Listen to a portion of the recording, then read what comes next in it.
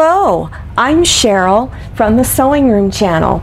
I'm going to take you on a tour of my sewing room so you can see what it looks like from one end to the other. So come on in, okay? All right, as we go around to the right, we're going to go into the bathroom because I found it to be a great storage area. So in the closet there, you will see there are containers, little plastic containers. I think they're great storage pieces. I just recently put those in there. I've just thrown stuff in. I have no idea what's in there. Now, as you turn to the right, let's go into the shower. Yes, I have stuff in the shower. Heaven forbid anybody should turn on the water. This is past, future, and present projects.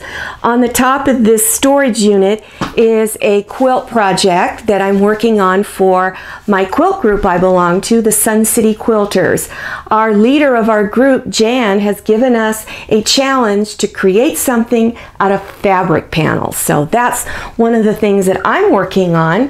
Then as you come out here, here is a sewing table. This isn't my main table.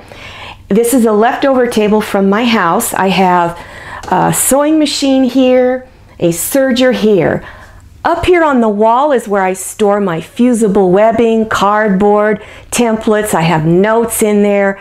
I've got so much stuff in there, I'm not quite sure what's in there either.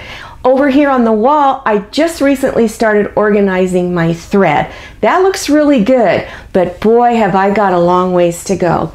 Down here on the floor is a tub of past projects. I'm not sure what's left over in there.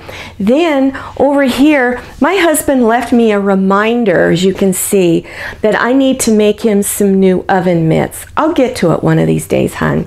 Then this is my favorite spot in the whole room. I'm left-handed, and I, a few years ago, lost the use of my right hand. So I went on a quest to look for a table that had left-sided drawers, and I was thrilled when I found this. So this works really well for me. Then over here, I have a lot of fat quarters and lots of scraps. And as you can see, I need to do something with all these scraps. I've got a ton of thread in here, more scrap squares. I've got templates, patterns, trims, Velcro, elastic, ribbons. In fact, I'm not sure what's in all of those little drawers. Then here I've got, this might look familiar to you. This was in one of the videos, but I liked it so much, I'm creating a table runner for my dining room, and I really love this. One of these days I'll get it done. It's about 3/4 done. Here are future projects for videos. Then I've got novelty fabrics in these tubs, okay? Lots of novelty fabrics, scraps of batting, more stuff down here. I'm not sure what it all is. This is fabric I use throughout the year. Down below this table, I've got buttons, hundreds. My husband says thousands, but it's hundreds of buttons, quilt magazines, sewing books, everything you could think of, paper. Then down on below, the last two shelves, I love to cross stitch. So I have 2 shelves devoted to just cross stitch. Okay, so as you can see, many areas look good, but a lot of them still need some work and reorganizing.